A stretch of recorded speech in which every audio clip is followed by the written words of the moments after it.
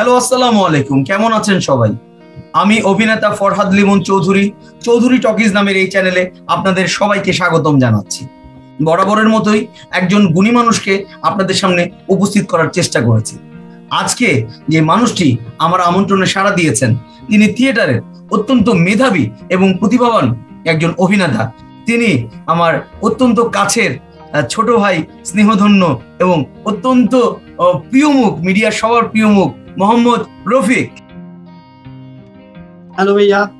রফিক, কেমন আছিস? অনেক ভালো আছি, আপনি কেমন আছেন? আলহামদুলিল্লাহ। নারিস না? সরি, ফোনটা একটু পাজল হয়ে আছে, হয়তো এই কারণে নড়ে গেছে। কেমন চলছে, কেমন দিনকাল কেমন চলছে বল?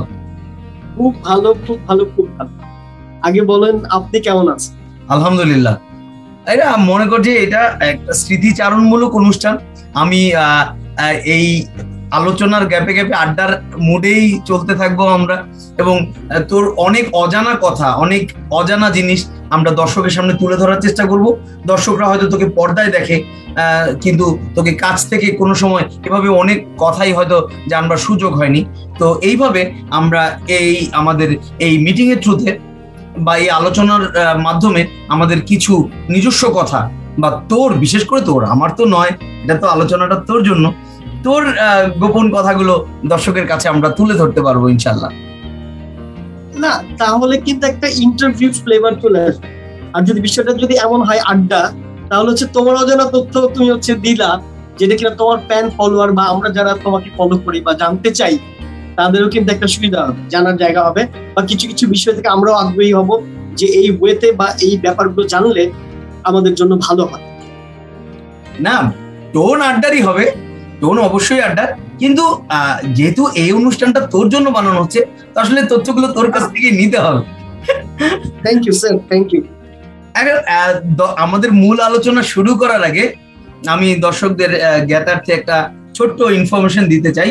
আমার সাথে রফিকের পরিচয় বহু বছর আগে। এতে রফিক মন খারাপ করিস না, তোর হয়তো আসল বয়সটা বের হয়ে যাবে। এইখানে আমাদের পরিচয় হয়েছিল বহু বহু বছর আগে, সম্ভবত 2003 বা 4 দিকের ঘটনা। তখন হচ্ছে 4, তখন 2004 তুই প্রাচ্যনাটের একটা কোর্স করে, তারপরে মনে হয় গ্যাপ টাইমটাতে 6 মাসের যে কোর্স, সেই কোর্স করে একটা গ্যাপ টাইমে ঢুকেছিলি।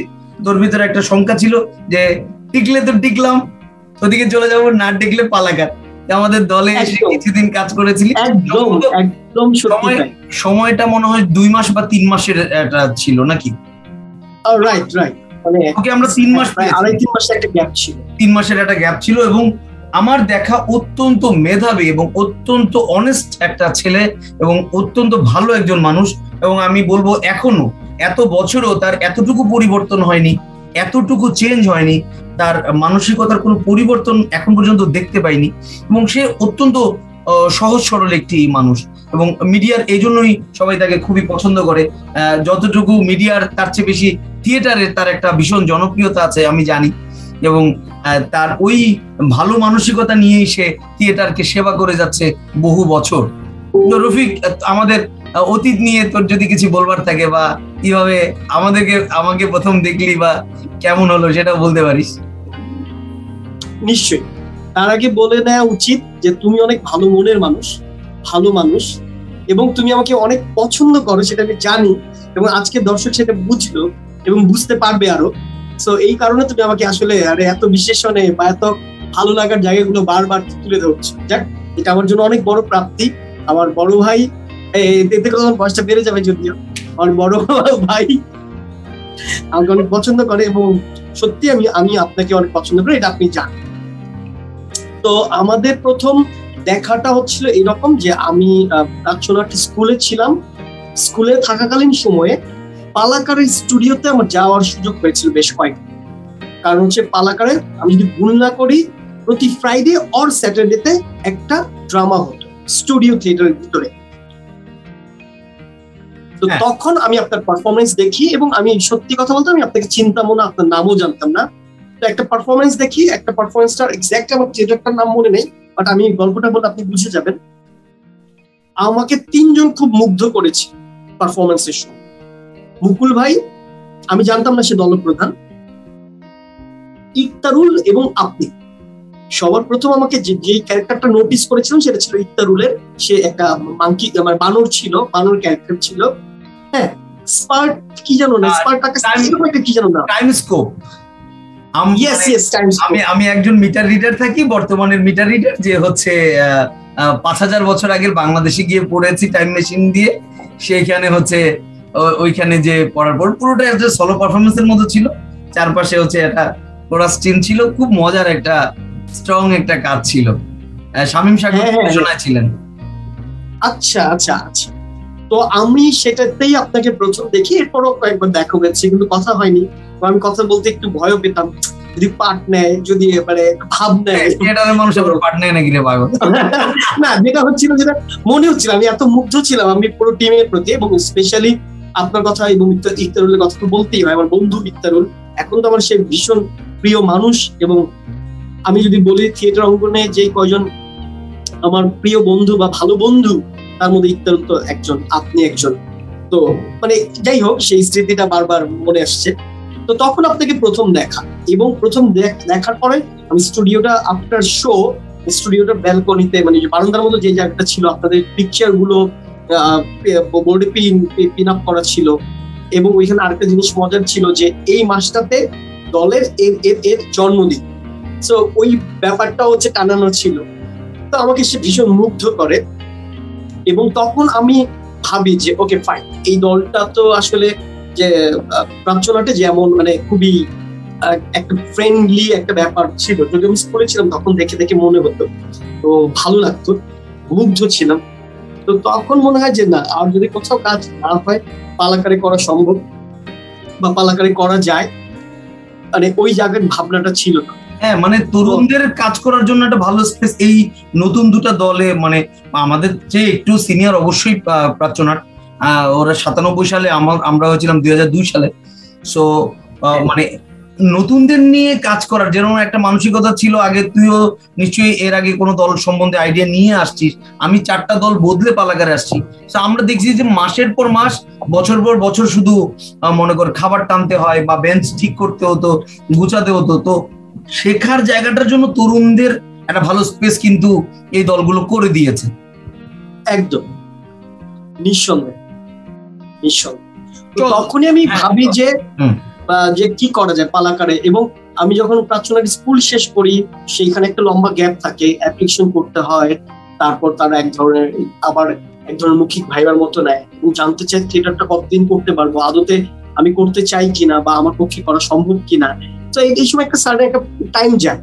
তো আমি যেটা হয়, তখন মাত্র ইন্টার কমপ্লিট করছি, তো মানে ইউনিভার্সিটিতে ভর্তি হবো, তার চেয়ে বেশি ইম্পর্টেন্ট হচ্ছে আমি কোন থিয়েটার দলে কাজ করব বা কোথায় কাজ করলে ভালো হয় বা কোথায় করতে পারি, মানে ঘুরতে একটু।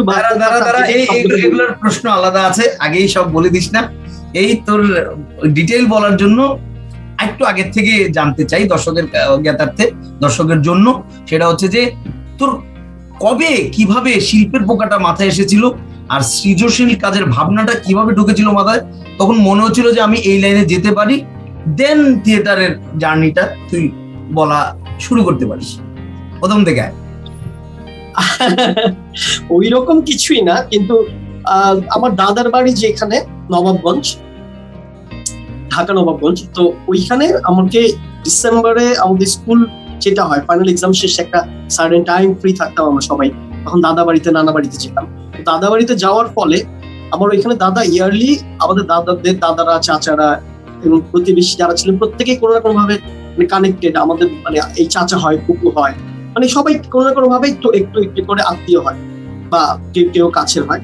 তারা হচ্ছে ওই 16 ডিসেম্বর হোক বা একটা সার্টেন টাইমে বা ভালো একটা কোনো বিশেষ মানে বিজয় দিবস বা স্বাধীনতা দিবসে ড্রামা করে। তো সেইখানে ক্লাস আমি 2 যখন পড়তাম, তখন আমার একটা ছড়া পড়ার সুযোগ হয়েছিল সর্বপ্রথম। সেটা কিছুই না, ছোট্ট একটা ছড়া, সেখানেও একটু অ্যাক্টিং ব্যাপার ছিল। তো আঙ্গিক করে হচ্ছে যে অভিনয় করে আসলে ছড়াটা বলা, সেখানে প্রথম করা। এবং মাঝখানে একটু বলে নেই, আমার দাদারা মানে অ্যামেচার থিয়েটার করে, যদি আমি শহরের বা গ্রুপ থিয়েটারের যে পার্সপেক্টিভ থেকে দেখি, তো সেইখানে তারা হচ্ছেন যে ধর আজকে যে আমাদের লাকি আঙ্কেল বলি যাকে, আপনার শিল্পকলার মহাপরিচালক যিনি, তার হাতে খড়িটা কিন্তু আমার দাদার হাতে। সেটা অ্যামেচার থিয়েটারের কারণে, বা অ্যামেচার থিয়েটার যখন করতেন, সে নবাবগঞ্জের আমার গ্রামেরই বা আমার দাদার পাড়ারই সে সন্তান, ওখানেই তাদের বাড়ি। তো আমার দাদার হাতেই তার হাতে। সো এটা একটা মানে আমি বলার এই কারণে যে তারা অনেক দিন ধরে চর্চার মধ্যে ছিলেন, মানে আমারও জন্মের আগে। তো ওই ধারাবাহিকতাই তখন একটু একটু হয়ে কানেক্ট করা, কিন্তু ওই রকম ভাবে থিয়েটার বুক ছিল না। যখন ক্লাস 9-10-এ পড়ি তখন আমার হচ্ছে স্কুলে, এবং আমার পাশের স্কুলে, আমার পাড়ায় যে স্কুলে, সেই স্কুলে পড়তাম না, আমার পাশের পাড়ার স্কুলে আমি কেন্দ্রা হাই স্কুলে সেখানে পড়তাম। তো ফরিদাবাদ হাই স্কুলে যখন হচ্ছে ড্রামা রিলেটেড কোনো কিছু হতো, ফ্রেন্ডদের সাথে সহকারী হিসেবে পেছনে ব্যাক স্টেজে কাজ করার সুযোগ ছিল, মানে আমার ভালো লাগতো। তো এইভাবেই আস্তে আস্তে আস্তে আস্তে থিয়েটার পোকা বা ভূতটা একটু একটু করে ঢোকা, অভিনয়ের প্রতি সেই আগ্রহটা তৈরি হয়। হ্যাঁ, মানে এটা তো একদম সহজ জার্নি নয় রফিক, যে একজন মানুষ বা একজন মাত্র সদ্য যৌবনে পা দেয়া একটা ছেলে ভাবছে যে আমি এই সেক্টরটা বেছে নিব বা আমি এই পথেই হাঁটবো, এবং এখন বর্তমানের দিকে যদি তাকাই তুই এই পথেই আছিস এবং যেটা তুই স্বপ্ন দেখেছিলি সেই পথেই হাঁটছিস। এই জার্নিটা তো নিশ্চয়ই খুব সোজা ছিল না, বা এই ভাবনাটা নিশ্চয়ই খুব সহজ ছিল না তোর জন্য, বা পারিপার্শ্বিকতা কি তোর অনুকূলে ছিল কিনা, কিরকম ব্যাপারটা, এই জার্নির ইয়েটা কিরকম ছিল? আর আশেপাশের পরিবারের সবাই সাপোর্ট দিয়েছে? না, আমি ভীষণ ভাগ্যবান, মানে আমার মা খুব হেল্প করে যাচ্ছেন, বোনরা, বাবা এই ব্যাপারগুলোতে কোনো ঝামেলা করতেন না। শুধু যেটা হয় আর কি, বাবা সবসময় বলেন যাই করো ফিউচারটা ভেবো, কারণ ততদিনে বুঝে ফেলছে, যখন বাবা একটু লেট করে জানছেন ততদিনে বুঝে ফেলছেন যে এই পোকাটা একটু বড় সড়ো হয়ে গেছে মাথার ভেতর। তখন বারবার বোঝাতে চেয়েছেন এবং বলতে চেয়েছেন যে যা করো তোমার ভালোটা তোমার বোঝা উচিত, ফিউচারটা ভাবো, এটা দিয়ে আদতে এক জীবনে মানে কত দূর যাবা, বা এটা তো পুরোটাই আনসার্টেন, সো এগুলো একটু ভাবো, তুমি বড় হইছো, সো আমরা আর কিছুই চাই না, বাট তোমার ভালোটা তোমাকে বুঝতে হবে, এই ব্যাপারটা বলতেন। আর আরেকটা ব্যাপার ছিল যে এই ধরনের পথ কখনোই হচ্ছে সহজ হয় না কারোর ক্ষেত্রে। তো বাবা মার সাপোর্টটা আমি পেয়ে গেছি বা পাচ্ছি বা পাবো ইনশাল্লাহ, তো সেই ক্ষেত্রে আমি ভাগ্যবান। বাট আরেকটা সমস্যা ছিল, আমি যদি পুরান ঢাকায় থাকি, সেখান থেকে দিল রোডে গিয়ে মগবাজারে গিয়ে রেগুলার এভরিডে, আপনি জানেন প্রাচনা প্রত্যেকটা দিন থিয়েটারটা করেন, প্রত্যেকটা দিন মহড়া কক্ষে কোনো না কোনো বিষয় নিয়ে, কোনো না কোনো ইয়ে নিয়ে, ড্রামা নিয়ে কাজ করেছে। তো সেই ক্ষেত্রে প্রতিদিন জার্নি করে যাওয়াটা আমার জন্য খুব খুব কঠিন ছিল। আর স্টুডেন্ট লাইফে আসলে কতটুকুই বা পকেট মানি পেতাম, তো দেখা যেত যতটুকুই পকেট মানি পেতাম সেটা দিয়ে অর্ধেক পথ যদি কোনো কারণে যেতে পারতাম, বাকি অর্ধেক পথ হেঁটে যাওয়া হইতো। আসার পথে এমনও দিন হয়েছে, মানে এমন দিন না, অনেক দিন, যে টাকাই ছিল 10 টাকা, আমার বাস ভাড়া লাগবে 8 টাকা, এত ক্ষুধা লাগছে যে আমি খেয়ে ফেলছি। খাওয়ার পথে এখন আসার সময় কি হবে সেটা না ভেবে খেয়ে ফেলছি। আমি জানতাম যে আসার সময় হয়তো আমাকে হেঁটে যেতাম, তো যেটা হয় আর কি, দুই বন্ধু কখনো হেঁটে আসতাম কিংবা একা একাই হেঁটে চলে আসতাম। দিনের পর দিন মানে এটা করতে হয়েছে আসলে, বা এটা হয়, আমি শিওর যে আপনারও বা আপনার ক্ষেত্রেও তাই, আসলে আমাদের সবার ক্ষেত্রেই তাই। আপনি তো কম স্ট্রাগল করেন নাই না? হ্যাঁ, মানে তোরা আমার একটা জায়গায় মিল আছে, যেটা আমরা দুজনেই শুনছি, যে আমরা বনেদি বাড়ির পোলাপান, তোরও বাপের বাড়ি ছিল, আমার বাপের বাড়ি ছিল। তো সবাই মানে অনেকের চোখে এটা মনে হয় কি যে ঢাকায় বাড়ি থাকলে বা বাবার বাড়ি থাকলে বুঝি মানে খুব সহজ হয়ে যায়। ব্যাপারটা আসলে মোটেও সহজ নয়, কারণ হাত খরচ কি জিনিস তুই হয়তো টের পাইছিস, আমি জীবনে টের পাই নাই, হাত খরচ আমরা পাই নাই। সো অনেক কষ্ট করি, মানে এই যে জার্নিটা আমার রামপুরার থেকে হচ্ছে মগবাজারে গিয়ে গিয়ে অথবা বেলি রোডে গিয়ে হেঁটে গিয়ে গিয়ে করতে হতো, আবার হেঁটে আসতে হতো। তো এটা আমার জন্য অনেক সময় শরীর খারাপ থাকলেও দেখা গেল আমার কষ্ট হয়েছিল, তোরও মনে হয় সেম অভিজ্ঞতা, মানে এটা আসলে সহজ না, প্রসেসটা সহজ। এই কথাগুলো এই জন্য বললাম, এই আলোচনাটা যারা শুনতেছে তারা হয়তো অনেকেই ভাবতে পারে যে একজন শিল্পী খুব সহজেই তৈরি হয়ে যায়, এটা যে এর পেছনে যে কত ত্যাগ, কত তিতিক্ষা, কত কষ্ট থাকে, কত লম্বা একটা জার্নি থাকে। একজন শিল্পী সে যে কোনো সেক্টরেরই হোক না কেন অনেক সাধনায় তৈরি হয়, হুট করে কোনো কিছু আসলে হয়ে যায় না বা হওয়া যায় না। এইটা আমি আমি আমি দেখেছি কাছ থেকে, হুট করে যারা হয় তারা হুট করে হারিয়ে যায়। আচ্ছা যাক, এটা অন্য আলোচনা, ওটা হয়তো আমাদের আড্ডা একটু বড় হলে, একটু ঘন হলে জমে উঠবে। তো আমরা এখন তোর কাছ থেকে থিয়েটারের আরেকটা বিষয় জানতে চাইবো, থিয়েটারে কি ক্রিয়েটিভ যে কাজগুলো বলা হয়, যেমন ডিরেক্টিং রাইটিং, স্ক্রিপ্ট রাইটিং বা আলোক প্রক্ষেপণ অথবা মিউজিক নিয়ে কোনো কাজ, এই ধরনের ক্রিয়েটিভ সেক্টর গুলোতে তোর কোনো কাজ করা হয়েছে কিনা? না, সেটা অবশ্যই হয়েছে। যেমন লাইট বা সেটের কথা যদি বলি, লাইট বা সেটের কথা, সেখানে আমাদের দলের যারা এক্সপার্ট বা যাদের থেকে আমরা শিখে যাচ্ছি, বা আমাদের দলের এক্সপার্টিস এত বেশি, যার কারণে দলে কাজ করার সেই রকম সুযোগ আমার হয়নি, বিশেষ করে লাইট এবং সেট। তো আমি যেটা করেছি একটা সময় 2007, 8, 9, 10, 11, 12 প্রায় 5 ইয়ার্স এর মতো সংবৃতা নামে একটা আবৃত্তি দল, সেটা মাহিদুল ইসলাম মাহি দল ছিলেন বা মাহি ভাইয়ের দল, এবং এটা সবারই দল আসলে। সেই দলে আমি লাইটেরও কাজ করেছি, লাইট ডিজাইন, এবং ওদের যে আবৃত্তিগুলো হতো, যে সাবজেক্টের হতো বা যে বিষয়ে হতো, বা যে কোনো রাইটারের কবিতা নিয়ে করতেন, তো সেইখানে আমার সেটের কাজও করার সুযোগ হয়েছে। অনেক প্রায় 5 ইয়ার্সে অনেকগুলো প্রোডাকশনে সেটা আমার কাজ করার সুযোগ হয়েছে। সো এই ক্ষেত্রে লাইটের এবং যে সেটের দুটোর কাজই করা হয়েছে নিজের দলের বাইরে। আর নিজের দলে যেটা আপনারা করতেন, স্টুডিও থিয়েটার, প্রাচ্যনাটের স্টুডিও থিয়েটার আছে, সেখানে করতাম, কিন্তু রেগুলার না। কারণ আমার দলে এখনো পর্যন্ত যেটা বেশি ফোকাস করা হয় আসলে অ্যাক্টিংটার প্রতি, আর এছাড়া তো অন্যান্য পেছনে কাজ করতেই হয়। কিন্তু লাকিলি যেটা হয়েছে, আমাদের স্কুল আছে, আপনি জানেন, প্রাচ্যনাট school of acting and design, সেখানেও আমি 7th ব্যাচে ছিলাম, সেখানে আমাকেও কোর্স করতে হয়েছে 6 মাসে, 2004-এ। তো সেইখানে প্রতি 6 মাস অন্তর অন্তর একটা ফুল লেন্থে প্রোডাকশন হয়। তো এই দেশ বিদেশের সকল রাইটারদের কাজে এখানে হয়।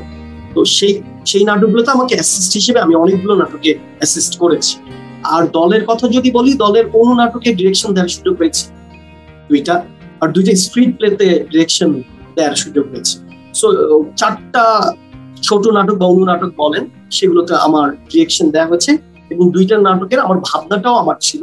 আমি বলবো না ওইটা রচনা বা ওইটা এক ধরনের ভাবনাই আমি বলতে পারি, কারণ ওইগুলো অলমোস্ট বলতে গেলে ইমপ্রো করেই আসলে আগানো হয়েছে।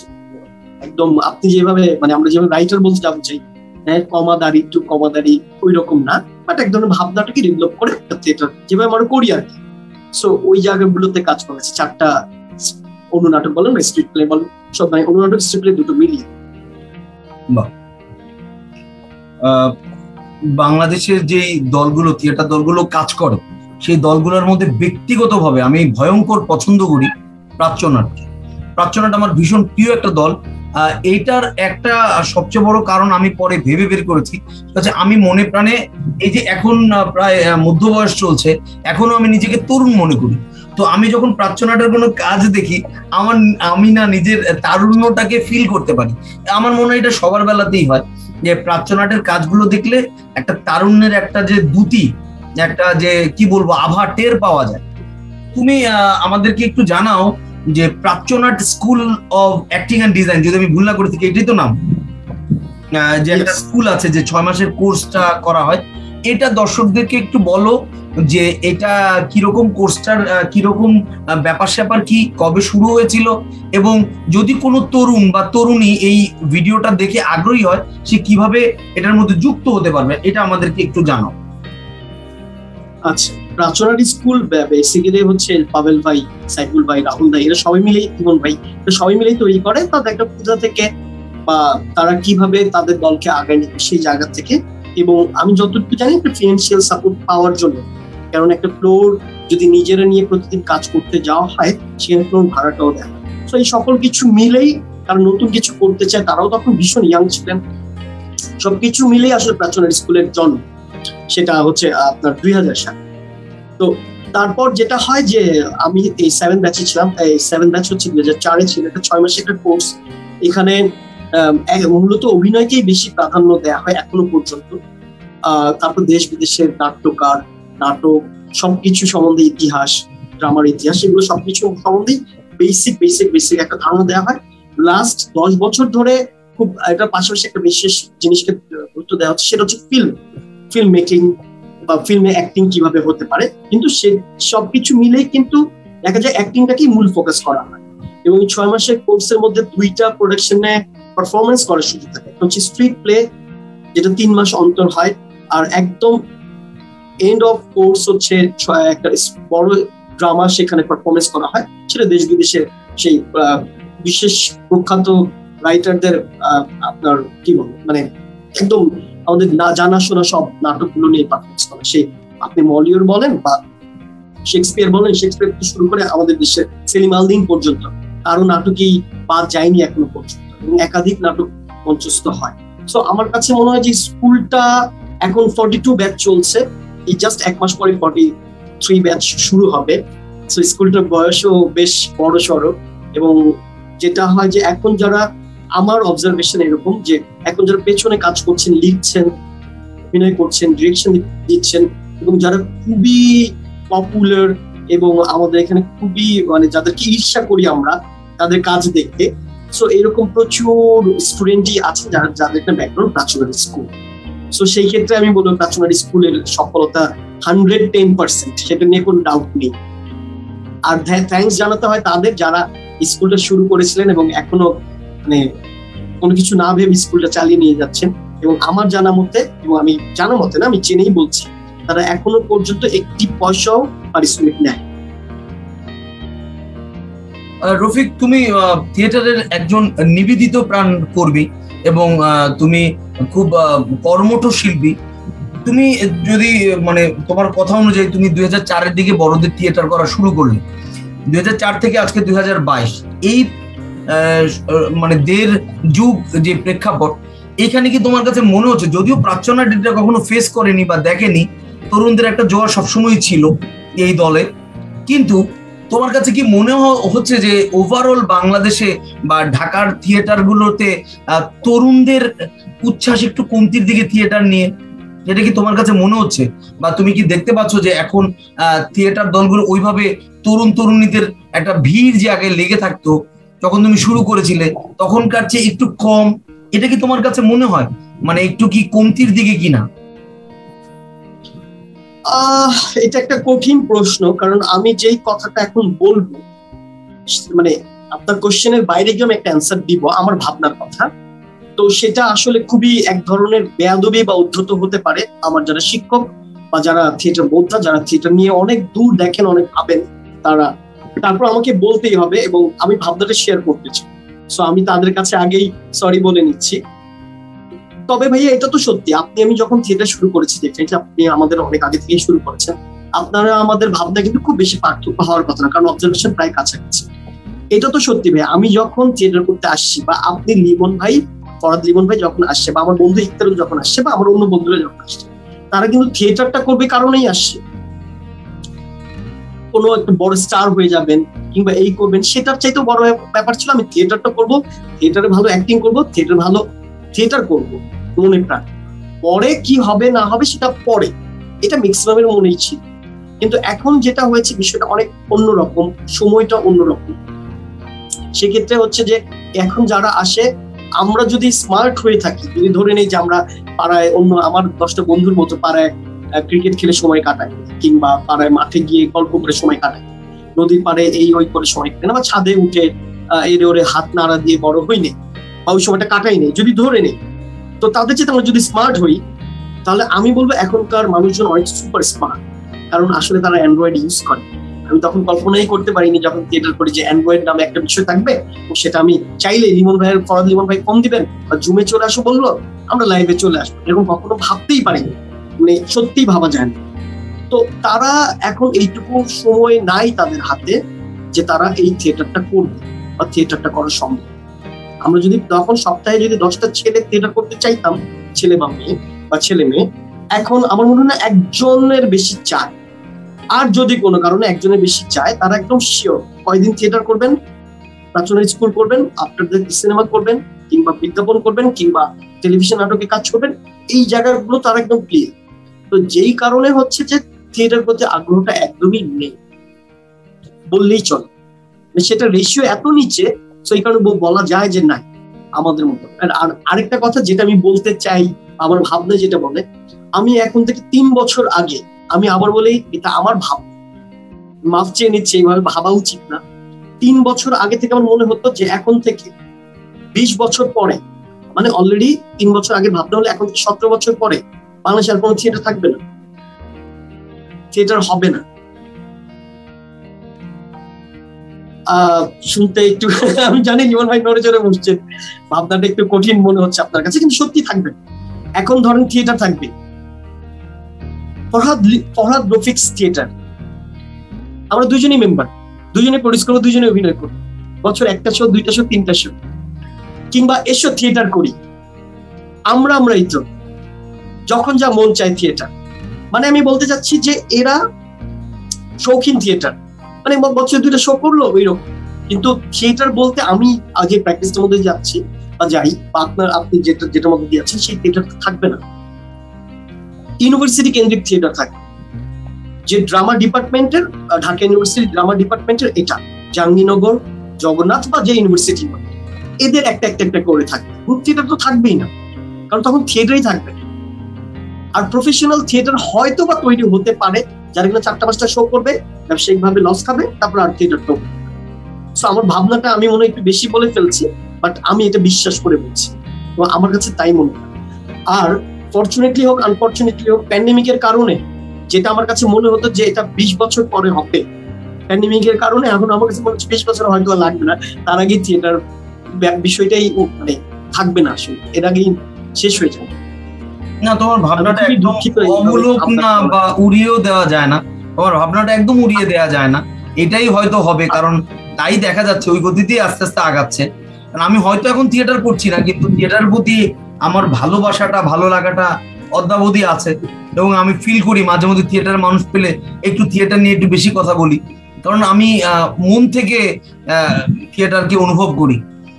আর সারা ওয়ার্ল্ডে মনে হয় রিপার্টরি ব্যাপারটা আছে, বা বাংলাদেশের টুকটুক করে কিছু কিছু জায়গায় রিপার্টরি থিয়েটারের মতো চর্চা তো আছে, যে শৌখিন ভাবে কিছু থিয়েটার করার চেষ্টা, এবং ওগুলো দেখে বোঝা যায় না, ওগুলো কিন্তু খুব প্রফেশনাল লাগে, তাই কিনা? তোমার কি মনে হয়?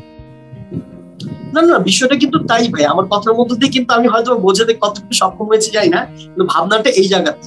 কিন্তু রেপার্টরি করার জন্য যেইটুকু সময়, যেইটুকু অবস্থায় আমাদের যাওয়া উচিত, সেই সময়টাই আমাদের হাতে নাই আসলে, বা সেভাবে আমরা দেখছি না। সো এই কারণে রেপার্টরি তো এখনো আছে, আগেও ছিল, সামনেও হবে, কিন্তু সেটা আদতে কতটুকু রান করবে সেইটা কিন্তু ইম্পর্টেন্ট। আমি 2 বছর রান করলাম, কিন্তু শো করলাম 4টা বা 6টা, এটা কিন্তু রেপার্টরির ধর্ম হওয়া উচিত না, বৈশিষ্ট্য হয় না কখনো। যে রেপার্টরি হওয়া উচিত এরকম যে আমি 6 মাসে 50টা শো করবো, আফটার দ্যাট আমি নতুন প্রোডাকশনে যাব। এটাই হচ্ছে ওয়ার্ল্ড ওয়াইড রেপার্টরির একটা বৈশিষ্ট্য বলা চলে সহজভাবে, বা এইভাবে আমি বলতে পারি। কিন্তু সেটাও হবে কিনা আমার এই বিষয়ে 100% মানে ডাউট আছে। আমি জানি আমার কথাটা শুনে অনেকেই আমার উপর ক্ষিপ্ত হবে, বাট এটা একদমই আমার নিজস্ব ভাব, এবং আমি মন থেকে চাই এটা না হোক, এবং এই প্রেক্ষাপট পরিবর্তন হোক, এবং মানে থিয়েটারের যে সুদিন আমরা দেখেছি, বা আমাদের অগ্রজ যারা ছিলেন তারা যেটা দেখেছেন, সেই সুদিনটা আবার ফিরে আসুক, এটাই আমাদের কাম্য হোক, এটাই কাম্য হোক। না অবশ্যই এটা আমার ভাই, আমি কিন্তু কোনো রাগ বা ক্ষোভ থেকে বলছি না, আমার অবজারভেশন থেকে বলছি। অবজারভেশন থেকে বলছো, কারণ তুমি কোর মেম্বার, এবং তুমি আগাগোড়া প্রায় 20 বছর ধরে এই মানে মঞ্চকে সময় দিয়েছো, থিয়েটারকে সময় দিয়েছো, তুমি আমার চেয়ে একটু হলেও ভালো বলতে পারবে, কারণ তুমি না মোটেও না, না এটা প্রতিদিন আমার কিছু নেই, এত বিনয়ী আমার কিছু নেই। আমি যখন থিয়েটারে আসছি আমি আবারও বলি, আমি আপনার পারফরমেন্স দেখে আপনি আমার সাথে কথা বলবেন কিনা, আমি ওই ব্যাপারটা আমাদের ছিল। ঠিক আছে, আমি ওই আলোচনায় যাচ্ছি না, আমি বলছি যে বাস্তবতার জায়গা থেকে, যে তুমি আমার থেকে একদিন হলো বেশি থিয়েটার করেছো, আমি করছি না, কারণ আমি থিয়েটার ছেড়েছি আজকে বহু বছর হয়ে গেছে। সো দেখার জায়গাটার প্রেক্ষাপট থেকে বলছি যে তোমার যে ভাবনাটা সেটা একদম অমূলক না, কিন্তু এটা যেন না হয়, মন থেকে চাইছি যে একটা চোখের সামনে আমরা যেটা দিনরাত সময় দিয়েছি, যেটা থেকে কিছু শিখে আজকে করে খাচ্ছি, সেই জায়গাটা ধ্বংস হয়ে যাক, এটা চাইতে পারি না, ওইটাই হচ্ছে বিষয়। নিশ্চয়ই। চলো এবার আমরা একটু তোমার মিডিয়ার খোঁজ খবর নেই। তুমি মিডিয়াতে প্রথম ক্যামেরার সামনে যখন দাঁড়ালে, সেই অভিজ্ঞতাটা আমাদেরকে একটু বলো, তার পেছনে কে ছিল, কারা ছিল, একদম প্রথম যেদিন ক্যামেরার সামনে দাঁড়ালে ওই অভিজ্ঞতাটা আমাদেরকে একটু বলো। আচ্ছা, মানে যেটা প্রথম দিন সেটা আমি কিছু বুঝিনি, তারপর একটু বলি। 2003-এ আমি টিএসসি তে আড্ডা দিতাম তখন, তো থিয়েটার করব ভেবে রাচনার স্কুলে আসার আগে, তো টিএসসি তে আমার কিছু বন্ধু ছিলেন, তারা একটা থিয়েটার করতেন, সেখানে আমি একটু বর্ষপ করেছিলাম। তো হঠাৎ আমি পথ দিয়ে যাচ্ছি, দেখি একটা মানে আমি পরে জানতে পেরেছি যে একটা শর্ট ফিল্ম হচ্ছে। তো ডাইরেক্টর যে ছিলেন, আমি যাওয়ার পথে বললাম আচ্ছা আমাকে নেওয়া যায়? হ্যাঁ নেওয়া যায়, তুমি এই পথ দিয়ে হেঁটে যাবা। তো আমি বললাম, একটু অবাক হলাম, বললি নিয়ে নেয়। তো যাই হোক, পরে বুঝতে পারলাম যে আসলে কিছুই না, ওই যে বাচ্চা মেয়েটা, ইউনিসেফের একটা কাজ ছিল, একটা বাচ্চা মেয়ে গল্প, সেই টোকাই একটা মেয়ের গল্প, সে হেঁটে যাবে বাগান দিয়ে। তো আমিও যেতে থাকবো, জিজ্ঞেস করবে যে ও অমুকটা দেখছেন? তো আমি বলবো ওই দিকে। তো এটা মিউট শট ছিল, এখন বুঝি, তখন বুঝিনি। তো এইটা ছিল প্রথম দাঁড়ানো। তো এটা আমি বলবো না যে এটাই প্রথম দাঁড়ানো, কিন্তু আমার কাছে যেটা মনে হয় প্রথম ক্যামেরার সামনে দাঁড়ানো, সরি, যেটা দাঁড়ানো সেটা 2007-এ আমাদের নুরুল হুদা নামে একটা সিরিয়াল যাচ্ছিল, সেটা হচ্ছে অরণ্য আনোয়ার এবং আমাদের মাহফুজ আহমেদ সেটার প্রধান চরিত্রে ছিলেন, এবং সেটাও ডিরেকশন দিচ্ছিল, যৌথ ডিরেকশনের একটা নাটক ছিল। তো আমাদের দলের খুবই আলোচিত একটি নাটক ছিল। হ্যাঁ হ্যাঁ হ্যাঁ, এই বাংলায় যাচ্ছিল সেটা। তো সেইখানে আমার পারফরমেন্স করা হয় প্রথম, মানে বুঝে শুনে বা একটু বুঝি জানি সেই জায়গা থেকে। তো সেটা 2007-এ আমাদের দলের সাইদুর রহমান রাসেল ভাই যিনি ছিলেন, সে ওটার এডি ছিলেন, অ্যাসিস্ট্যান্ট ডাইরেক্টর ছিলেন, চিফ অ্যাসিস্ট্যান্ট ডাইরেক্টর। তো তাকে বলা হয়, সে আমাকে বলে, শোনো তুমি কি ওই তারিখে ফ্রি আছো? আমি হ্যাঁ। বলছে এই টাইমে এভাবে চলে আসবা, নিজের দায়িত্বে চলে আসবা, বাসে করে মোবাইলে আমাদের এই জায়গায়। আমি কখনো ওইখানে যাইনি। তো তারপর সে আমাকে যেই লোকেশনে বলছিল সেটা জেনে এবং ফোনে কন্ট্যাক্ট করে আমি গিয়ে পৌঁছে।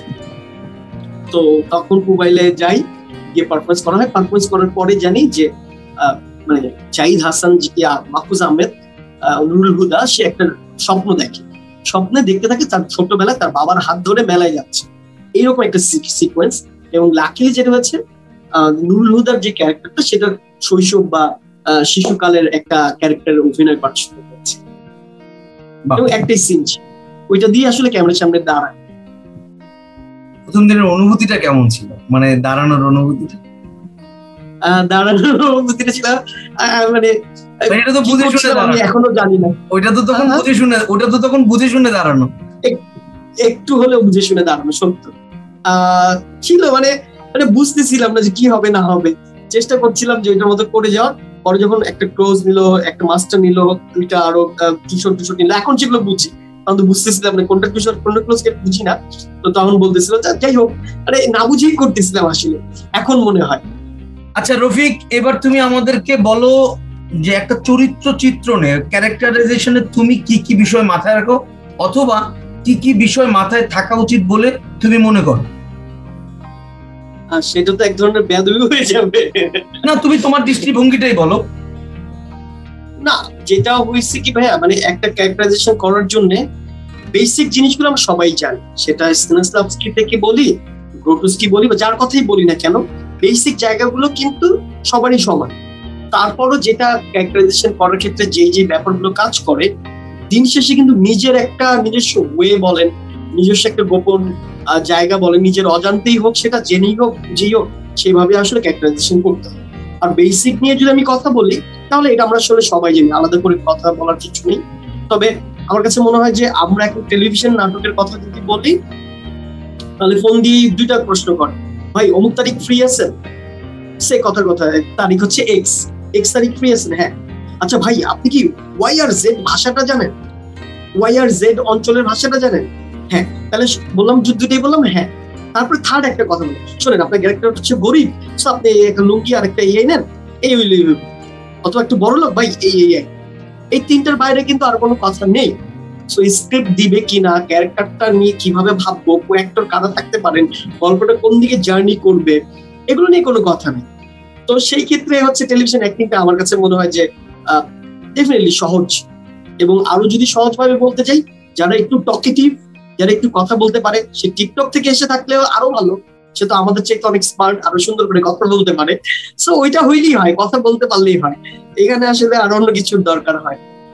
আর এমনি যদি বলি যে ধরেন আমি একটা সময় পেলাম, একটা ভালো কাজ যদি বলতে যাই, বা একটা ভালো কাজের চেষ্টার কথা যদি বলতে যাই, তাহলে সেক্ষেত্রে যেটা হয় যে স্ক্রিপ্টটা পড়ার সময় আমি যেটা দুই তিনটা জিনিস মানে প্রাইমারি ভাবে যেটা খেয়াল করি বা সবাই করে, সেটা হচ্ছে যে কো অ্যাক্টর আমাকে নিয়ে কি বলছে, আমার ক্যারেক্টার কি, যে কো অ্যাক্টর ওই সময় ওই কথাটা বললো যে ওই মিয়া তুমি এর ঝামেলা আছে, তুমি একটু কথা কইলেই খেইপা যাও। তার মানে কিন্তু আমি একটা লিঙ্ক পেয়ে যাচ্ছি যে একটু শর্ট টেম্পার, আরেকজন বললো তোমার জিগাইলে তোমার অমুকের কথা জিগাইলে কথা কো না, কোনো সমস্যা হয়েছে? তার মানে ওই ক্যারেক্টারটার সাথে কোথাও না কোথাও একটা দ্বন্দ্ব হোক বা ইমোশনাল জায়গা হোক বা কোনো একটা বিষয় বা কোনো একটা দিন কিছু একটা ঘটেছে।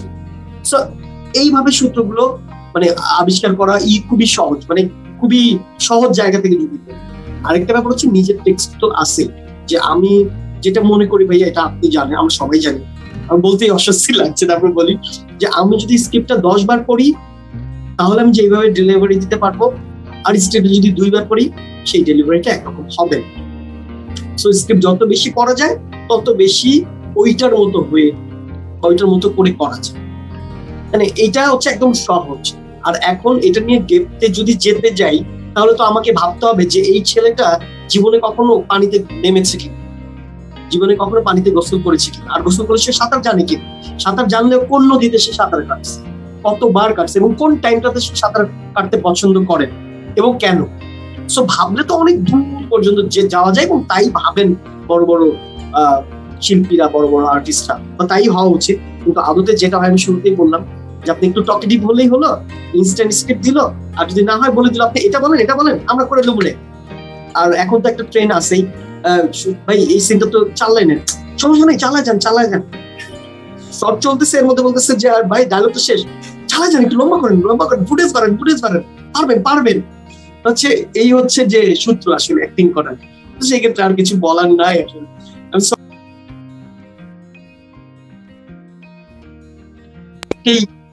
আমি এই প্রফেশনে আছি, রেসপেক্ট রেখেই বলছি, বাস্তবতা তো আসলে ওকে মেনে নিতেই হবে, সেই জায়গা থেকে এই তো। না ঠিক আছে, আমি অনেক কিছু রিলেট করতে পারছিলাম, তো কথাগুলো শুনতে শুনতে অনেক কিছু মনে পড়ে যাচ্ছিল। আচ্ছা, একটা প্রশ্ন আছে যেটা আমি সহজে সবাইকে করি না, সুদর্শন মানুষদের ধরে ধরে করি, যেহেতু আমি শব্দটা শুনতে পাইনি, সুদর্শন আমি বুঝি নাই, এই শব্দের সাথে আমি পরিচিত না। হ্যাঁ, আমার লিমন ফরহাদ ভাই তার চাইতে বেশি সুদর্শন, এবং আমার চোখে আমার ছোটবেলায় যে কজন হিরো ছিলেন তার মধ্যে লিমন ফরহাদ ভাই একজন। এখন আসলে পারফরমেন্স দেখে আমি কিন্তু ভেবেছি যে সে আদতে আমার সাথে কথা বলতে চাইবে কিনা বা সে বলবে কিনা। সো বুঝতে হবে সুদর্শন মানেই হচ্ছে যে একটু গায়ের রং ফর্সা হইলেই হয় না। এই যে আমার এখনকার প্রশ্ন এই সাদা চামড়া নিয়ে, যে তোরা যে সাদা সুন্দর এখন চলে গেছে, ওরা 200 বছর শাসন করে চলে গেছে, এখন তুই তো প্রায় মধ্যবয়স্ক, এখনো ফুল মধ্যবয়স্ক হস নাই না। আমি আসলে একটা ম্যাস পিপলের একটা ধারণা নিয়ে প্রশ্নটা রেডি করে রাখছি, যে আমাদের দেখবি যে পাড়ায় মহল্লায় স্কুলে কলেজে একটা কথা খুব প্রচলিত, তোর তো দেখতে নায়কের মতো দেখা যায়, তুই নায়ক হয়ে যায়। এই যে সুন্দর হলেই যে একটা ধারণা দিয়ে দেওয়া হয় যে তুই নায়ক হইতে পারবি, আরে তুই তো নায়কের মতো, তোর তো দেখতে নায়কের মতো লাগে, বা তুমি তো নায়ক, আপনার ছেলে তো নায়ক, আপনার মেয়েটা, মানে এই যে একটা কনসেপ্ট যে সাদা চামড়া হলে সুন্দর হলে যে নায়ক বলে বলে ওর মাথাটা নষ্ট করে দেয় বা ঢুকায় দেয়। তোমার কাছে কি মনে হয় যে মানে সুদর্শন হলেই কি নায়ক হওয়া বা স্টার হওয়া সহজ কিনা, নাকি জার্নিটা কেমন? তোমার কাছে কি মনে হয়? কথাটা কি মানে মানে এটা কোনো ভ্যালু আছে নাকি? আসলে দুই রকম, এটার অ্যানসার আসলে দুই রকম। আমি কোনটা বলবো নাকি দুইটাই বলবো? বলো, দুইটাই বলো। আচ্ছা, প্রথমে বলে নেই, নায়ক হতে হলে অবশ্যই সুদর্শন হতে হবে। সে ক্লাস 10 পাস হলেও সমস্যা নেই, যদিও একটু কথা শোনাচ্ছে, সে কথা বলতে না পারলেও সমস্যা নেই, ডাব করে দিব অন্য কেউ। আর হচ্ছে অ্যাক্টিং না জানলেও করাই নিয়ে যাবে, কারণ এখন তো প্রচলিত একটা শব্দ আমরা জানি, সমস্যা নাই, মালানো, আমি অ্যাক্টিং করাই লমু। সো যেহেতু অ্যাক্টিং করায় লমু বলে ফেলে, সেক্ষেত্রে সুদর্শন হইলেই তো চলছে, আর তো কিছু দরকার নেই। না হলে আপনার দলের কথা যদি বলি, আমি মানুগুলা দেখার পরে মনে হয়েছে যে, আপনার মনে পড়ছে মানুগুলা? হ্যাঁ, কেন মনে থাকবে না? কি পালাকারের বেস্ট প্রোডাকশন আমার দেখা, এখনো দেখার পরে মনে হচ্ছে প্রত্যেকটা আর্টিস্টকে দিয়ে বাংলাদেশের অনেক অনেক বড় বড় চরিত্রে পারফরমেন্স করানো সহজ এবং সম্ভব। সো কিন্তু সেটা কিন্তু হয় নাই, এটাই বাস্তবতা। প্রাচ্যনাটে এত বড় বড় এত ভালো ভালো আর্টিস্ট, কয়জন আসলে তারা সিনেমাতে টেলিভিশনে অনেক ভালো কাজ করছেন বা কাজ করে যাচ্ছেন, সেই জায়গা থেকে একটু ডিফিকাল্ট। সো সুদর্শন হওয়াটা আসলে খুবই জরুরি। সে টিকটকার হোক, সে লাইকি হোক বা যাই হোক, যেখান থেকে আসুক তাতে কিছু এসে যায় না। এবার দ্বিতীয় বিষয়টা নিয়ে কথা বলতে চাই, যদি আপনি অনুমতি দেন। প্লিজ প্লিজ বল না। আচ্ছা, দ্বিতীয় বিষয়টা হচ্ছে এখন আর সেই সময়টা নাই লিমন ভাই। একটা গল্প এখন লিমন ভাইকে নিয়ে হয়, সংখ্যাটা অনেক কম, এটাও সত্য, ভীষণ কম। আমাদের দলে জাহাঙ্গীর ভাই, আমি শিওর যে আমারও পছন্দের আর্টিস্ট, আপনারও হওয়ার কথা, জাহাঙ্গীর আলম ভাই। তো তাকে নিয়ে গল্প হচ্ছে, সেটা সংখ্যায় অনেক কম, কিন্তু এটা একটা সময় হবে। নওয়াজুদ্দিন সিদ্দিকী নিয়ে কাজ হচ্ছে, তো এটা হবে, যেটা কিনা হলিউডে অনেক আগে থেকেই, মানে বলিউডে হলিউডে অনেক আগে থেকেই হচ্ছে, ধীরে ধীরে সেটা সংখ্যা বাড়ছে। তো আমার দেশেও সেটা হচ্ছে এবং হবে, বাড়বে। আমার বন্ধু সোহেল মন্ডল আমার দলের, সেও কিন্তু এখন তাকে নিয়ে গল্প হচ্ছে। মানে সাদা চামড়া বলতে আমি যদি বুঝি, সে কিন্তু সাদা চামড়া নয়, সে আমাদের দেশের মাটির মানুষরা যেরকম হয়, তার মানে তার শরীরের কালারটাও সেরকম। সো সে কি তাকে নিয়ে গল্প হচ্ছে, এটা শুরু হয়েছে, বাট সময় লাগবে। এটা একদিনেই হচ্ছে যে আমরা শাকিব খানকে হারাতে পারবো না অভিনয় দিয়ে, সেটার জন্য একটু সময় লাগবে। সো আই হোপ যে এটা খুব সুদিন, খুব কাছে, খুব কাছে। আচ্ছা রফিক, তোর কি সিনেমা করা হয়েছে, ফিল্ম? হ্যাঁ, আমি অনেকগুলো সিনেমায় কাজ করার সুযোগ আছে। এটা আমাদেরকে, দর্শকদেরকে একটু বল, তোর ফিল্মের জার্নিটা কিভাবে শুরু হয়েছিল, প্রথম চলচ্চিত্রে যাওয়ার যে অভিজ্ঞতাটা সেটা কেমন ছিল, আর কি কি সিনেমা করেছিস সেগুলো যদি আমাদেরকে একটু করে বলিস। আচ্ছা, আমার প্রথম সিনেমায় কাজ করা হয়েছিল লালটি, 2012 থেকে সেটা রিলিজ হয়। ওই সময়ে সবচাইতে বড় বাজেটের সিনেমা ছিল লালটি। ওই সময় স্বপন আহমেদ এটা হচ্ছেন ডাইরেক্টর ছিলেন, অ্যাসিস্ট্যান্ট ডাইরেক্টর বা কো ডাইরেক্টর ছিলেন রহমতুল্লাহ তুহিন ভাই, তার থ্রুতেই আসলে ক্যারেক্টারটা করা। তো সেইভাবেই আমার আসলে জার্নি। লিমন ভাই ছিলেন ওটার হিরো, কুসুম শিকদার ছিলেন ওটার হিরোইন, এবং অন্যান্য বড় বড় আর্টিস্টরা তো ছিলেন। সো ওইটা ছিল ফার্স্ট ফিল্ম। আর লাস্ট ফিল্ম যেটা রিলিজ পেতে যাচ্ছে খুব রিসেন্ট, যেটা ট্রেইলার বের হলো, সেটা হচ্ছে বঙ্গবন্ধু। আমাদের বঙ্গবন্ধু যে সিনেমাটা হলো, আরেকটি শুভ ভাই যেটা বঙ্গবন্ধুর চরিত্র করেছি। আমি ছবি দেখেছি, আমি ফেসবুকে ছবি দেখেছি, যেটা মনে কথা লিখেছি। আর এর আগের সিনেমাটা যেটা রিলিজ পেয়েছিল, সেটা নাম হচ্ছে খাঁচা, দেশভাগের গল্প নিয়ে, হাসান আজিজুল হকের ছোট গল্প, আপনি নিশ্চয়ই পড়েছেন। সো সেটা নিয়েই আসলে হয়েছিল। সেটা চিত্রনাট্য পাবেল ভাই, আমার টিচার আজাদুল কালাম, তার করা, সাথে একটা ছিল। সো আকরাম খানের ডাইরেকশন ছিল, সেটাতে কাজ করা, লাস্ট রিলিজ পাওয়া। আর এছাড়াও আরো 5টা-6টা ফিল্মে কাজ করা হয়েছে, তার মধ্যে 2টা ফিল্ম রিলিজ পায়নি, এবং সেগুলো আদতে রিলিজ পাবে কিনা সেই বিষয় নিয়ে ডাউট আছে। মানে নানা ধরনের জটিলতা কিন্তু আপনি বলছেন, প্রবিষ্টারগত বা অন্যান্য বিষয় থাকে। সো সেইটাই আর কি। আর আমি লাস্ট যে সিনেমাটা করলাম, বঙ্গবন্ধুর সিনেমা, সেটাতে মুজিব, সেটাতে হচ্ছে যে আমি বিশাল এক গুণী মানুষের চরিত্র অভিনয় করার সুযোগ হয়েছে।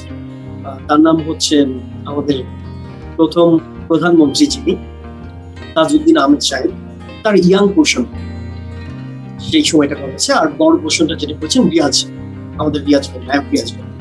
তো ইয়াং পোর্শনটা হচ্ছে তখনই যখন কিনা মুসলিম আওয়ামী লীগ তৈরি হচ্ছে, 49,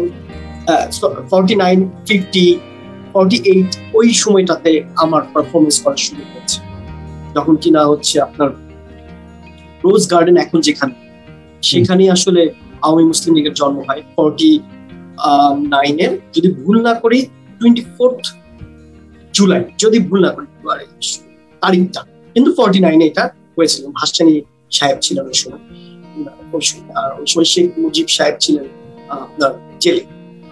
তো ওই সময় আসলে এটা তার ফাউন্ড হয়, তখন থেকে ওই সময় ক্যারেক্টারগুলো আমরা দেখতে পাই। ওই সময়টা আসলে পারফরমেন্স করার সুযোগ হয়েছে। বাহ, আমি ভীষণ ভাগ্যবান যে এরকম একটা ভালো সিনেমায় কাজ করছি। সিনেমাটা কি হবে কি হবে না সেটা আমি জানি না, বা কি নিশ্চয়ই ভালোই কিছুই হবে, বা যাই হোক না কেন তাতে আমার কিছু যায় আসে না। আমি এরকম একটা জার্নির পার্ট হয়ে থাকলাম, এটাই আমার অনেক বড় আছে। রফিক, এবার তুমি আমাদেরকে বলো যে চলচ্চিত্র তুমি অভিনয় করেছো, চলচ্চিত্র অভিনয় করেছো এবং নাটকেও তুমি অভিনয় করেছো, দীর্ঘদিন ধরে তুমি অভিনয় করে যাচ্ছ। নাটক আর চলচ্চিত্রের পার্থক্যটা তোমার দৃষ্টিভঙ্গিতে কেমন? ভীষণ পার্থক্য। যদি আমি এক কথায় উত্তর দিই তাহলে এই প্রশ্নটা আরেকটু তোমার জন্য আরেকটু ডিটেইল বলার একটু সুযোগ করে দিই, কারণ আমাদের এখানে একক নাটক যেগুলো হয় সারা ওয়ার্ল্ডে একক নাটকের কোনো ফর্মুলা নেই বা ফরমেশন নেই। আমাদের এখানে 1 ঘন্টা নাটক বলে একটা ব্যাপারের প্রচলন আছে, যেটা সারা ওয়ার্ল্ডে ফিল্ম বলা হয় বা শর্ট ফিল্ম বলা হয়। এখন আমাদের এখানে যে 1 ঘন্টা নাটকগুলো হয়, এখানে আসলে ফিল্মের প্র্যাকটিস হয় 2 থেকে 3 দিন বা 5 দিনে একটা ফিল্মের মতো একটা পরিণতি দেখা যায় এবং একটা ফিল্মের গল্পই যেন বলে দেওয়া হয়। বাইরে কিন্তু ডেইলি সোপ থাকে তোমার। আমাদের দেশে একটা ধারাবাহিক নাটকও আছে, আবার দেখা গেল যে 1 ঘন্টার নাটকের চর্চা আছে। আমি আসলে এইটা দিয়ে বলতে যাচ্ছি যে 1 ঘন্টার নাটক আর যে ফিল্ম, এই দুটার মধ্যে তোমার কাছে কেমন পার্থক্যটা কেমন লাগে তোমার চোখে? খুবই সহজ ভাবে বললে এক লাইনই বলা যায়। এটা আসলে বলার জন্য অনেক কিছু বলার কিছু নেই, কারণ আমি নিজেও ফিল্মের অনেক কাজ করেছি বা ফিল্মে অনেক কাজ করার সুযোগ পেয়েছি, সেটা তো নয়। বাট যেটুকু বুঝি, যেটুকু মনে হয়েছে সেটা হচ্ছে যে একটা ছোট্ট একটা পেজ, একটা হচ্ছে নাটক, A4 সাইজেরও 4 ভাগের 1 ভাগ, আর বিশাল এক ক্যানভাস, যেটা কিনা ধরে নিচ্ছি আমরা 60 ফিট বাই 60 ফিট, এত বড় হচ্ছে ক্যানভাস। বড় 60 ফিট বাই 60 ফিট হচ্ছে যে ক্যানভাসটা হচ্ছে আপনার ফিল্ম। আর A4 4 ভাগের 1 ভাগ যদি ধরে নেই, সেটা 1 ঘন্টা না। সবকিছু মিলেই আসে, বাজেট থেকে শুরু করে অভিনয় থেকে শুরু করে পুরো বিষয়টা আসে। বাহ, এটা আমার কাছে মনে হয় খুব ভালো একটা ব্যাখ্যা দিলে। এবার তুমি আমাদেরকে বলো যে তুমি তো অনেক রকম কাজেই অংশগ্রহণ করেছো, কম বাজেটের কাজ, বেশি বাজেটের কাজ। এবার একটু প্রশ্নটা বাজেট রিলেটেড। তুমি কি মনে করো যে বড় বাজেটই শিল্পসম্মত কাজের একমাত্র সহায়ক, নাকি ভাবনাটা মানে অন্যরকম হতে পারে? এইটা না একটু আপেক্ষিক কিছু কিছু ক্ষেত্রে হয়, বাট দুটোই অ্যান্সার দেয়া বলা উচিত এবং দুটো অ্যান্সারই দেওয়া যায়। তবে ভালো কাজ করতে গেলে আমার কাছে মনে হয় একটু বাজেটের প্রয়োজন আছে, সেটা নিয়ে কোনো ডাউট নাই। কিন্তু কম বাজেটেও যে ভালো ছবি ওয়ার্ল্ড ওয়াইড হচ্ছে না, সেটা কিন্তু না। আমরা যদি ইরাক থেকে শুরু করি বা মিডল ইস্টের অনেক আব্বাসি ইসলামিক ফিল্মগুলো যদি আমরা দেখি, তার ফিল্ম দেখে কিন্তু আমার কাছে মনে হয় না ইউজ বাজেটের ফিল্ম। তার কাছে ওই ছোট্ট একটা ক্যারেক্টার নিয়ে যে সেইভাবে গল্প বলে যান, সেই গল্পটা দেখে কিন্তু আমার মনে হয় না যে এটা কোটি কোটি টাকার সিনেমা। আবার আমি যখন হচ্ছে ধরেন 3D ফিল্ম দেখছি মগজ লাগিয়ে, হ্যাঁ, সেটা দেখেও যে আমি খুব তৃপ্ত হচ্ছি তা না। আমাকে ওইটা মাঝে মাঝে কোনো ফিল্ম আছে যেটা কিনা স্পর্শ করে না, আমাকে ছোট্ট একটা ফিল্মের ছোট্ট বাজেটের ফিল্মে স্পর্শ করে। তো দুইটাই আসলে বিষয়, কিন্তু দিন শেষে এটাও বলতে হয় যে একটা ভালো কাজ করতে গেলে অবশ্যই বাজেট প্রয়োজন। এটা নিয়ে তো কোনো আসলে দ্বিমত পোষণ করার জায়গা নেই, কারণ ফিল্মে তো স্যাক্রিফাইস শব্দটাই থাকা উচিত না একজন ফিল্ম ডাইরেক্টরের জায়গা থেকে, একটা ফিল্ম প্রডিউসারের জায়গা থেকে। কেন আমি স্যাক্রিফাইস করবো? এখন আমাকে লিমনের এই ঘরটাই দরকার, ব্যাকগ্রাউন্ডে এরকম সুন্দর গোছানো বইগুলোই দরকার। কারণ এই বইয়ের কথা ভেবে আমি যদি ভাবি যে ধরো এটা করতে গেলে তো আমার 5,000 টাকা লাগবে, বাদ দাও, একটা হচ্ছে যে একটা যে কোনো একটা পেন্টিং চলে আসবে, সেটা তো আমার কম্প্রোমাইজ করা হয়। সেক্ষেত্রে কিন্তু কি হলো, 5,000 টাকাকে বাঁচানোর জন্য এটা করা, সেক্ষেত্রে আমি কিন্তু পেলাম না টেক্সচার বলেন বা ডেপথ বলেন বা ওটার যে কালার, সেটা আমি পাচ্ছি না। সেক্ষেত্রে কিন্তু ওই ব্যাপারটা থেকে যায়। সো আসলে বোথ। ভালো। এবার রফিক আমাদেরকে বলো যে কোন জনারের গল্প তোমাকে প্রভাবিত করে, অথবা তোমার কাছে মনে হয় যে এই জনারের গল্প যদি আমার কাছে আসতো বা আমি খুব ভালোভাবে করতে পারতাম, এটা আমাদেরকে একটু বলো। ভাইয়া আমাকে যদি বলতে হয় তাহলে আমার যে ওই রকম সাকিব খান এই ধরনের গল্পে কাজ করছে এরকম কখনো আমার মনে হয় আমাকে টানে না। মানে আমি সাকিব খান দেখতে না ওই বলে না, আমার কাছে ধরেন আমার ফিল্ম কোনটা ভালো লাগে, আমার কাছে ভালো লাগে ধরেন আমি যখন সূর্য দিগল বাড়ি দেখি ভীষণ ভালো লাগে, মনে হয় এটা আমার পাশে বা বাড়ির গল্প, এই মানুষগুলোকে আমি দেখেছি।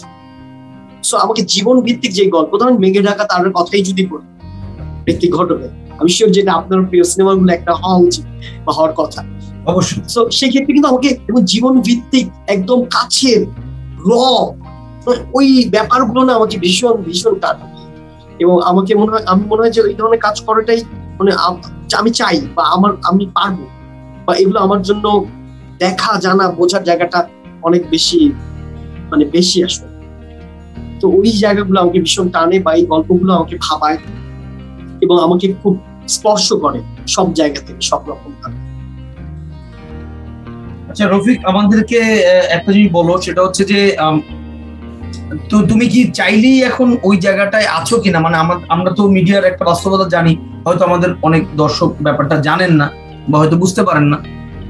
মানে তুমি কি চাইলেই যে কোনো গল্প বা যে কোনো চরিত্র না করে দিতে পারো কিনা, নাকি মানে তুমি, মানে প্রশ্নটা আসলে এরকম যে গল্প নির্বাচনে তুমি কি কি বিষয় মাথায় রাখো বা চরিত্র নির্বাচনে কি কি বিষয় মাথায় রাখো। আরেকটা সাথে সাপোর্টিভ কোশ্চেন হচ্ছে যে তুমি কি চাইলেই না করে দিতে পারো কিনা। আমি যদিও তোমার আর্থিক প্রেক্ষাপট জানি, তুমি বনেদি ঘরের ছেলে, তো ওই জায়গার থেকে নয়, প্রশ্নটা হচ্ছে যে তুমি কি মানে যে চরিত্রের লেন্থ যতটুকু পাও, আমরা তোমাকে কেন্দ্রীয় চরিত্র করতে দেখছি না, কেন দেখছি না এই আক্ষেপটাও তোমার ভিতর আছে কিনা, বা এটা কোনো তোমাকে তোমার কেরিয়ারকে ক্ষতিগ্রস্ত করছে কিনা, এই ব্যাপারগুলো আমাদেরকে যদি একটু ডিটেইলে খুলে বলতে।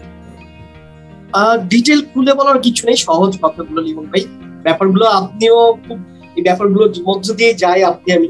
আর প্রথম কথা একটু বলে নি, আমি বনেদি ঘরের না, কিন্তু আমি খুব ভাগ্যবান যে আমাকে থাকা খাওয়া নিয়ে খুব বেশি ভাবতে হয় না।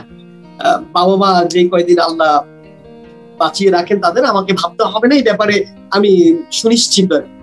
তো সেক্ষেত্রে বলা যায় যে ভালো খেয়ে পড়ে ভালো আছি, কিন্তু বনেদি বলতে যেটা বোঝায় সেই রকম না। আর বনেদি ঘরে আমার জন্ম হয়নি, আমার টাইটেল হচ্ছে ব্যাপারী। সো ব্যাপারীরা আর কতটুকুই বা বনেদি হবে, চৌধুরী খান হইলে বনেদি হইতো। সো ওইটা না। আচ্ছা, এখন আপনি যে কোশ্চেনটা করেছেন ভাইয়া, আমি মানে একদম সত্যি বলে শুনতে অনেক মূর্খ লাগবে, তারপর বলি, আমি এখন থেকে 5 বছর আগ পর্যন্ত এটা মেনটেন করার চেষ্টা করতাম। আচ্ছা, গল্প শুনতাম, আচ্ছা এইরকম এখন থাক না, থাক, কয় টাকাই বা পাবো, থাক না, একটু বেটারের জন্য অপেক্ষা। এরকম করতে করতে করতে করতে আমি দেখলাম যে আমার হাতে কোনো কাজ নেই। এবং প্যান্ডেমিকের সময়টা এমন এমন গিয়েছে ভাই, এটা আমরা সবাই জানি। খাওয়া পড়ার চাইতে বড় ব্যাপার হচ্ছে আমি কিছু ভাবতে পারছিলাম না, কিছু করতে পারছিলাম না, এবং আমার স্কেজুয়াল এমন বাজে হচ্ছিল, আমি সকাল 8টায় ঘুমাতে যেতাম, 9টায় ঘুমাতে যেতাম। এবং রোজার মধ্যে দেখা গেছে যে আমি যে সেহরি খেতাম, 9টায় ঘুমাতে যেতাম, ইফতারের 5 মিনিট আগে আম্মা এসে মোটামুটি মানে হাতে লাঠি নিয়েই পিটাই পিটে উঠাইতো যে ইফতারটা করে আবার ঘুমা। তো তখন উঠতাম, মানে এত বাজে মানে স্কেজুয়াল ছিল। আমি শিওর যে আমাদের বয়সী বা অনেকেরই এরকম হয়েছিল, কারণ আমাদের কিছু করার ছিল প্যান্ডেমিকের কারণে। তো ধীরে ধীরে প্যান্ডেমিকের শেষের দিকে আমার কাছে মানে রিসেন্ট খুব মনে হচ্ছে বছর খানিক ধরে, যে আমি যে কাজটা করছি না, এতে করে তো আমি প্র্যাকটিস থেকে বঞ্চিত হচ্ছি। ফার্স্ট, সেকেন্ডলি হচ্ছে যে আমি কাজ করছি না, ভেবেই নিবে লোকজন যে আমি তো আসলে কাজ করতে চাই না, বা এবং করবো না এবং করি না। তো লাস্ট 1 বছর ধরে আমার ভাবনায় যেটা কাজ করছে, যে আমি কি কাজ করছি কি করছি না, এটা কয়জন দেখে। তার চাইতে ভালো কাজে ডাকছে, আচ্ছা কিছু টাকা পয়সা দিবে অথবা কিছু বেশি দিবে অথবা আমার মন মতো দিবে, সেইটাকে প্রাধান্য দিই। এখন আমি ডেটগুলো দিয়ে দিই একদম ট্রুলি, কোনো এখানে কোনো কৃপণতা নেই, কোনো মিথ্যাচার নেই। মানে আমি যতটা না অর্থের জন্য কাজ করতে চাই, তার চেয়ে বড় ব্যাপার হচ্ছে যে আমি যদি কাজে যাই, এটা দিয়ে আরো 2টা কাজ আসবে, এবং এটা যদি কোনো কারণে আমি ফেসবুকে আপলোড দিই, হয়তো লোকে ভাববে আরে রফিক এখন অনেক কাজ করে। সো এই ব্যাপারগুলো এখন বেশি কাজ করে সত্যি। সো ক্যারেক্টারের চাইতে ইম্পর্টেন্ট হচ্ছে এখন কাজ করে যাওয়া। ভালো, এই স্পিচটা ভালো। তবে আমি ব্যক্তিগতভাবে মনে করি ইউ ডিজার্ভ বেটার। তুমি আরো বেটার ডিজার্ভ করো, যেটা তুমি পাওনি, বা তোমাকে ওই ইয়েটা মানে ছুঁয়ে যাচ্ছে না। তুমি আরো সাফল্যের মানে দাবিদার আমার কাছে মনে হয়, যেটা তোমার কাছে ওই ডিরেক্টররা যাচ্ছেন না বা ওই মানুষগুলো ভাবছেন না তোমাকে নিয়ে আলাদা করে। আমি মনে করি যে তোমাকে নিয়ে আসলে ভাবা উচিত, নইলে চেহারার গ্ল্যামার কিন্তু সারা জীবন থাকে না, বা অভিনয় জৌলসও সারা জীবন থাকে না। একটা সময় চুল পাতলা হতে থাকে, চেহারাটা নষ্ট হয়ে যায়, দাড়িগুলো পেকে যেতে থাকে, তো চাইলেও অনেক চরিত্র করা যায় না। মানে কম বয়সে অনেক রকম ভাবা যায় যে হ্যাঁ আমি যদি এই চরিত্রটা করতে পারতাম। একটু একটু করে তো আমরা প্রতিদিন অভিজ্ঞতা মানে সম্পন্ন হই, প্লাস বৃদ্ধও হই। তো আমরা যখন একটু একটু করে বাড়তে থাকি, মনের ওই আক্ষেপটা না একটা সময় খুব বড় হয়ে দাঁড়ায় যে আহা আমি ওই চরিত্রটা করতে পারলাম না, আমার কাছে ওই চরিত্রগুলো আসলোই না, কেউ নিয়ে আসলো না। আমার কাছে মনে হয় যে তুমি আরো বেটার ডিজার্ভ করো, তোমার কাছে যাওয়া উচিত ছিল। সেটা আমারই দুর্ভাগ্য, আমি কমিউনিকেট করতে পারিনি, বা সেটা নিয়ে আসলে দুঃখ বা আক্ষেপ করেও কোনো লাভ নেই, আর এখন আমি করিও না। একটা সময় বেশ মনে হতে ব্যাপারটা যে আমি কেন এরকম একটা চ্যালেঞ্জিং ক্যারেক্টার করতে পারছি না বা কেন সুযোগ পাচ্ছি না, বাট কিছু করার নেই, বাস্তবতা ডিফারেন্ট। আর কমিউনিকেশনটা যদি বেটার না হয় তাহলে এই ধরনের কাজ আদতে আরো কতদিন পরে আসবে সেটা আল্লাহ ছাড়া কেউ জানে না। আর তখন আদতে যেটা বললেন মানে একটা মানে এক ধরনের পড়ে যাওয়া, কি বলে ধুলা পড়ে যাওয়া, অ্যাক্টিং হোক, শরীরে হোক, মনে হোক, সেই এনার্জিটাও ফল করে, সেটা সত্য, একদম সত্য। তো নিশ্চয়ই হবে, আর না হলেই বা সমস্যা। আমি তো থিয়েটার করে যাচ্ছি, তো আমি অ্যাক্টিং কোথাও না কোথাও করছি, আছে। আমরা আসলে মনকে প্রবোধ দেই এইভাবেই, আমি আমার মনকে এভাবেই প্রবোধ দিই, কিন্তু বাস্তবতা হচ্ছে আমি মানে কাছ থেকে দেখেছি, আমি উইথ ডিউ রেসপেক্ট, আমি কাউকে ছোট করছি না, তুমি আমার কাছে ছোট ভাই বন্ধু, তোমার সাথে একটা জিনিস শেয়ার করছি যে আমি কাছ থেকে দেখেছি কেন্দ্রীয় চরিত্র করছেন কিন্তু অভিনয় পারেন না, বা ওই অভিনয়ে ওই চরিত্র তিনি আসলে ভেবে আসেননি, কোন রকম প্রিপারেশন নিয়ে আসেননি, উনি ব্ল্যাঙ্ক দাঁড়িয়ে গেছেন, এবং এতটাই ব্ল্যাঙ্ক যে আমাদের কাছে মানে আমরা যারা সহ-অভিনেতা আমাদের থেকে সাপোর্ট নিয়ে নিয়ে উনি করছেন। পরিচালক ওনাকে কতভাবে বোঝানোর চেষ্টা করছেন, উনি ধরতেই পারছেন না, করতে পারছেন না, কিন্তু উনি করার চেষ্টা করছেন। মানে আসলে হয় কি যে উনি ডিজার্ভ করেন না ওই চরিত্রটা বা ওই জায়গাটা, কিন্তু তাকে ওই জায়গাটা দিয়ে রাখা হয়েছে, কারণ তার একটা বিক্রি মূল্য আছে। আমাদের এখানে মানে আমাদের ইন্ডাস্ট্রির, আমি মনে করি এটা, আমি বিভিন্ন ভিডিওতে, তুমি তো আমার আগের ভিডিওগুলো দেখো, আমি এটা অনেকবার অনেকভাবে অনেকে জিজ্ঞেস করি, এবং আমি আমার সম্ভাবনার জায়গাটাও বলি যে এটা কিন্তু আসলে ইন্ডাস্ট্রির খুব ক্ষতিকর দিক, যে আমাদের ইন্ডাস্ট্রি তোমার এখন যদি ওটিটি না আসতো, তোমার বন্ধু সোহেল মন্ডলের কথা বললে, এই ওটিটির মাধ্যমে কিন্তু আমরা একটা মেধাবী অভিনেতাকে পেয়েছি, নইলে সোহেল মন্ডলের মধ্যে একটা ছেলে কোথায় এখন থিয়েটারে পড়ে আছে নইলে কেউ জানতোও না। মানে আমরা চরম ভাবে বর্ণবাদী, আমরা আমেরিকাকে দোষ দিই যে একজন নিগ্রো মানুষকে গলা টিপে মেরে ফেলছে, গলা চাপ দিয়ে মেরে ফেলছে একজন পুলিশ, আমরা ভয়ঙ্কর ভাবে বর্ণবাদী। আমাদের এখানে শ্যামলা কেউ হলে নায়ক বানানো হয়, শ্যামলা কেউ হলে বা খরবাকায় কেউ হলে তাকে কেন্দ্রীয় চরিত্র ভাবা হয় না, তাকে যতক্ষণ পর্যন্ত না সে চ্যানেল থেকে অথবা এজেন্সি থেকে লিয়াজুক করে তার অবস্থান বানায় নিয়ে না আসতেছে, তাকে ওই সাইডের ক্যারেক্টারই করে রাখা হয়। অথচ পার্শ্ববর্তী দেশগুলোতে আমরা অনেক, বা অন্যান্য দেশগুলোতে আমরা অনেক মেধাবী অভিনেতা অভিনেত্রী পাই, যারা আসলে প্রকৃত অর্থে যেভাবে নায়ক নায়িকা বোঝানো হয় বা বলা হয় সেই রকম না। তুমি একটু আগে নওয়াজুদ্দিন সিদ্দিকীর কথা বললে, এরকম অনেক অভিনেতা অভিনেত্রী আছে যারা আসলে মানে প্রকৃত অর্থে নায়ক নায়িকার সংজ্ঞার মধ্যে পড়ে না, যে নায়ক মানেই যে সুদর্শন বা একদম মাখন চেহারা হতে হবে, ধবধবে সাদা হতে হবে, এমন না, কিন্তু যোগ্য, তারা অনেক capable to do there job, do there character, কিন্তু ওই সাপোর্টটা তারা মানে আমাদের দেশে অন্তত একটু একটু করে চেঞ্জ হচ্ছে ওটিটির মাধ্যমে। সো এখনকার প্রশ্নটা আমার তোমাকে ওটিটি নিয়েই, তুমি ওটিটি কে কিভাবে দেখো তোমার চোখে, আমাদেরকে যদি একটু ছোট করে বলতে। ওটিটি বাংলাদেশের জন্য বা বাংলাদেশ ইন্ডাস্ট্রির জন্য এবং বাংলাদেশের ভালো আর্টিস্টদের জন্য এটা ভীষণ পরিমাণে আশীর্বাদ, ভীষণ। কিন্তু আমার কাছে এখন যেটা মনে হচ্ছে ওটিটির জায়গাটা, জৌলুসটা বছরখানেকের মধ্যে, কারণ আমি আমি আমি কিন্তু আশাবাদী মানুষ, শুনে হতাশা হওয়ার কিছু নেই বা ভাবারও কিছু নেই। ওটিটির জৌলুসটা মনে হচ্ছে একটু ফিকে হয়ে যাচ্ছে। তো আমার কেন যেন বলছি বছর খানেক পরে বা বছর 2 পরে ওটিটির জায়গাটা যদি কোনো কারণে আমরা গ্রিপে না নিতে পারি, আমাদের ডাইরেক্টর, আমাদের ইন্ডাস্ট্রি বা আমাদের যদি ধরে রাখতে না পারি, তাহলে এটা খুব খুব দুঃখজনক হবে এবং এটা ড্রামার পর্যায়ে চলছে। মানে আমাদের দেশের বর্তমান যে ড্রামার একটু বাজে সময় যাচ্ছে, একটু বেশি বাজে সময় যাচ্ছে, এরকম হয়ে যাওয়ার সম্ভাবনা আছে। এবং আমার কাছে খুবই, আমি এটা নিয়ে খুবই ভীত। আমার কাছে মনে হচ্ছে এটা হবে, আল্লাহ না করুক। যাক, একটা সম্ভাবনার জায়গা যেন নষ্ট না হয়, এটা আমরা দুজনেই চাইছি, যেন একমুখী না হয়ে যায়। মানে যে জায়গা থেকে তুমি টেনশন করছো ওই জায়গা থেকে আমিও ভাবছি যে এটা যেন এক পাক্ষিক না হয়ে যায়, যে কারণে দেখা গেল আমাদের টিভি ইন্ডাস্ট্রি অনেকটা ধ্বংসের মুখে, সেই জায়গাতে যেন ওটিটিও না চলে যায়, এই আশাবাদ ব্যক্ত করছি। আচ্ছা, অপেক্ষাকৃত যে নতুন ছেলেমেয়েরা আছে যারা মিডিয়াতে কাজ করতে চায়, থিয়েটার করতে চায়, তাদের জন্য তোমার কি পরামর্শ আছে, কি সৎ পরামর্শ আছে? এটা বিষয়টা একদম মানে আমাকে বুড়োদের মানে আমি বুড়ো হইলে প্রশ্নটা আমার জন্য অ্যান্সার দেওয়াটা সহজ হতো, কিন্তু যেহেতু আমার ওইটা না, তবে যেহেতু কোশ্চেনটা চলেই আসে, সেক্ষেত্রে আমার কাছে মনে হয় যে যতক্ষণ আমরা করি বা যেই ছেলেটা আসবে, যে ছেলেটা, সেই ছেলেটার নাম যদি ফরহাদ লিমন হয় বা রফিক হয়, তার জন্য আমার জাস্ট এইটুকু আমার মানে এক ধরনের সাজেশন বন্ধু হিসেবে বলা, অন্য কিছুই না। সেটা হচ্ছে যে যতক্ষণই করি, যতক্ষণ হয়, সেটা যদি 2 ঘন্টা হয়, 2 সপ্তাহ হয়, 2 দিন হয়, 2 মাস হয়, 2 বছর হয়, কিংবা 20 বছর, সেটা আমি যতটুকু সময় করি যাতে মন দিয়ে, আমি এটা করে ওইটা পাবো, ওইটা করে এটা হবে, এই ভাবনাটার আগে যেন আমি মন দিয়ে কাজটা, এই আর কিছু।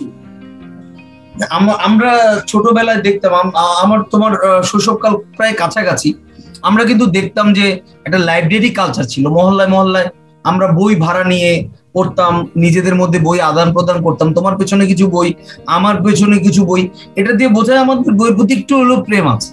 তা আমাদের ছোটবেলাটায় আসলে প্রেমটা তৈরি হয়েছে, আমরা আমাদের বড় ভাইদেরকেও দেখতাম বই পড়তে, আমরাও বইটা ধারণ করেছিলাম। আগে কালচারাল অ্যাক্টিভিটি হতো, আমরা দেখতাম যে পাড়ায় মহল্লায় মানে কমিউনিটি সেন্টার বা স্কুল ভাড়া করে ওই স্কুলের যে ডায়াসটা বা আলাদা করে ক্রিয়েট করে নাটক হতো, বাচ্চাদের নাটক হতো, এখন আর ওটা দেখা যায় না। তো এই যে সংস্কৃতির যে একটা কেমন অধপতন বা সংস্কৃতির যে একটা ধাক্কা, এখনকার ছোট ছোট ছেলে মেয়েরা মানে আমি দেখতে পাই যে রাজনীতিতে ঢুকে যাচ্ছে। রাজনীতি খারাপ ভালো এই দিকে যাব না, কিন্তু আমার কাছে মনে হয় কি যে আমাদের সংস্কৃতির জায়গাটা ফাঁকা হয়ে যাচ্ছে, বই পড়া যে কালচার ছিল সেটা এখন নেই, বা এখন মানে সাংস্কৃতিক অ্যাক্টিভিটি গুলো কমে গেছে।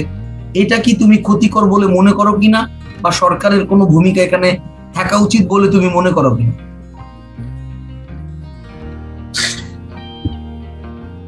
যে কোনো দেশ মানে পরিচয় হয় বা যে কোনো একটা জাতির পরিচিতি পায় বা যে কোনো জাতির সত্তা যদি বলি বা হৃৎপিণ্ড বলি, সেটা কিন্তু তার কালচার, সংস্কৃতি। তো সেটা যদি না থাকে তাহলে সে তার বেঁচে থাকা না বেঁচে থাকার মধ্যে একটু বেশি ভ্যারি করে বলে মনে হয়। তো আমাদের সেই জায়গাটা আমাদের খুবই বাজে অবস্থায়, দৈন্যদশা, যেটা মানে বলেও বোঝানো সম্ভব না। তো এটার জন্য অবশ্যই সরকারের গাফিলতি অনেক বড় বেশি, এবং এটা উত্তরানোর একমাত্র পথ আমি আপনি নয়, আমার আপনার হাতে সেই জায়গাটা নাই, এটা অবশ্যই সরকারকে করতে হবে। তার একটা ছোট্ট উদাহরণ দেই, ধরেন আপনি যদি ক্রিকেট খেলেন তাহলে আপনার জন্য কোটি কোটি টাকা বরাদ্দ, কিন্তু আপনি যদি একজন পেইন্টার হতে চান, আপনি যদি একজন অভিনেতা হতে চান, আপনি যদি একজন গায়ক হতে চান, 1 টাকা বরাদ্দ নেই। এবং যদি আপনি সেটা করতে চান, যেই জার্নির মধ্যে দিয়ে যেতে হবে, পুরো জার্নির জন্য আপনাকে সেটা পরিশ্রম করে টাকা কামায় হোক, বাবার মার থেকে পেয়ে হোক, বা না খেয়ে হোক, আপনাকে করে যেতে হবে। সো পার্থক্যটা অনেক বিশাল। আরেকটা ব্যাপার হচ্ছে, আমার কাছে মনে হয় আওয়ামী লীগ গভর্নমেন্ট মনে হয় না চায় যে কালচারালি লোকজন ভাবুক, জানুক, মনে হয়। যদিও আমরা শুনি এইটা ওইটা সেইটা, এইটা পড়ে গেছেন ওইটা পড়ে গেছেন, বঙ্গবন্ধু এই করেছেন ওই করেছেন, কথা সত্য, বঙ্গবন্ধু করেছেন বলে তার মেয়ে আবৃত্তি করেন, তার ছেলেও একটা সময় থিয়েটার করতেন, সেগুলো আমরা জানি, সেগুলো সত্য। কিন্তু সময়টা এখন এমন জায়গায় এসে পৌঁছেছে, আওয়ামী লীগ সরকার সেটা চায় না। কেন চায় না সেটা আমি জানি না, কিন্তু এইটুকু আমি বুঝি, আওয়ামী লীগ সরকার ভয় পায়, যে কোনো কারণেই হোক ভয় পায়।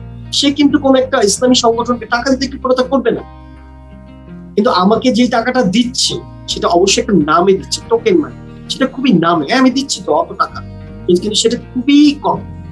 এবং তার চেয়ে তো দুঃখজনক বিষয় হচ্ছে, যে লোকগুলোর হাতে দেওয়া হচ্ছে আমাদের অন্তর্জ, তারাও কোথাও না কোথাও এত বেশি হচ্ছে দুর্নীতিবাজ, যার কারণে ওই রুট লেভেল পর্যন্ত যাচ্ছে। সো আমি সরকারের ওই জায়গাটাকে বলবো যে আপনি দিচ্ছেন সেটা অবশ্যই কম, বেশ কম, এবং আপনি যেটুকু টাকা দিচ্ছেন সেটা তো ইউটিলাইজ হচ্ছে না, সেটা প্রপার ওয়েতে যাচ্ছে না। সো ওই জায়গাটা যেহেতু যাচ্ছে না, এটা আপনারই গাফিলতি। এবং আমি বলবো আপনি এটা চান, আপনি এটা ভাবছেন, তাহলে এটা হতো না, তাহলে এটা হবে না। আপনি অডিট করার জন্য ঠিকঠাক লোক রাখেন, আপনি রাখছেন, তার মানে ওই লোকটাকে দিয়ে আপনার কোথাও না কোথাও পারপাস সার্ভ হচ্ছে।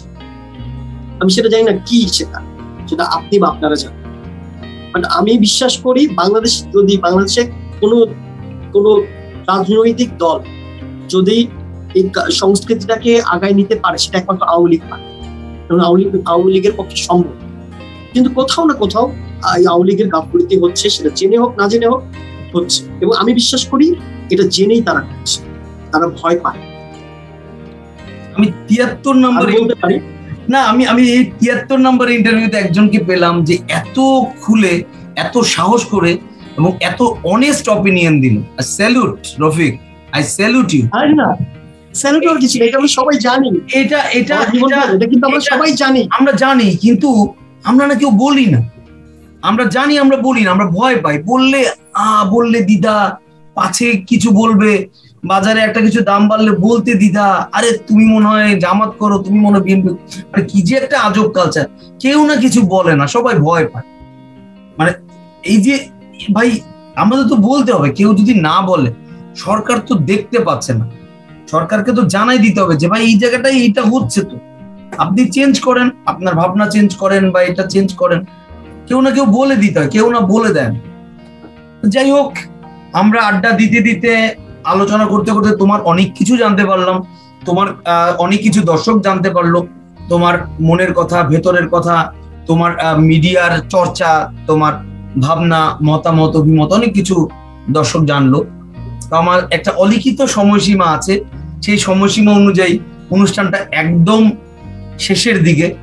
তুমি যদি আমাদের দর্শকদেরকে কিছু বলে বিদায় নাও তাহলে ভালো হয়। আচ্ছা, সবাইকে অনেক ধন্যবাদ এত সময় ধৈর্য ধরে আমার কথা শোনার জন্য। শুধু আমি এইটুকু বলবো, আপনি নিজের যত্ন রাখেন এবং পাশে জনকেও বলেন নিজের যত্ন রাখতে। আর আমিও চেষ্টা করবো আমার এবং আমার পাশে জনকে বলার এবং নিজের যত্ন। এই দর্শককে আর কিছু বলার নেই। সুস্থ থাকাটা এই সময় মুহূর্তে খুব জরুরি। এবং দেশের যে অবস্থা, এটা খুব ভালো অবস্থায় নেই। এর জন্য শুধু যে দেশের কোন রাজনৈতিক সংগঠন বা বর্তমান সরকার দায়ী সেটা না, বিশ্বায়নের জায়গা থেকেই বাজে অবস্থায় আছে। আর এটা তো সত্য, দেশের সরকারের কোথাও না কোথাও গাফিলতি করছে, সেটা জেনে হোক বুঝে হোক বা যাদের হাতে দায়িত্ব দেওয়া হয়েছে তারা দুর্নীতি করার কারণে। তো আমরা তো ভিকটিম দিন শেষে। সো যতটুকু পারা যায় ধৈর্য রাখা, মাথাটা একটু ঠান্ডা রাখা, নিজের জন্য। সো দিন শেষে যত্নটা নিজের নিতে হবে, সুস্থ থাকবে। এটাই হচ্ছে মুখ্য বিষয়। আর ওর জন্য আর সুন্দর।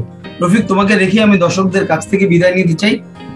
রফিকের সাথে সুর মিলিয়ে আমি একটি কথাই বলবো, যে আপনারা ভালো থাকবেন, সুস্থ থাকবেন এবং সবাই সুস্থ বিনোদনের সাথে থাকবেন। আপনারা যদি সুস্থ বিনোদনের সাথে থাকেন, আমরা যারা বিনোদন কর্মী আছি পেছনের এবং সামনের, আমরা চেষ্টা করব আপনার চোখ পর্যন্ত, আপনার কান পর্যন্ত, আপনার দ্বার পর্যন্ত সুস্থ বিনোদনটা পৌঁছে দিতে। সবাই ভালো থাকবেন, সুস্থ থাকবেন, পাশেই থাকবেন। আসসালামু আলাইকুম।